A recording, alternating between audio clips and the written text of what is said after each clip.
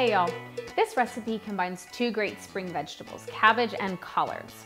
Collard greens can be a little bitter for some people, but that is not a problem in this recipe because they are cooked up with the cabbage, which helps to cut the bitterness. Cabbage is not typically thought of as a flavorful veggie, but you just have to learn how to cook with it. Cooking cabbage so that it gets some nice caramelization is key, and learning how to effectively use butter if your body can handle it, as well as salt and pepper will change the game. Enough of that. Let's get cooking. Begin by heating a little oil or butter in a tall-walled pan over a medium-low flame. You're going to be more low than medium. Add the cabbage and collards. The pan will be piled very high, but it will cook down. You're going to cook the veggies until soft, about 15 to 20 minutes. While the veggies are cooking, heat a little oil or butter in a pan over a medium-low flame. Add the beef with a pinch of salt and pepper.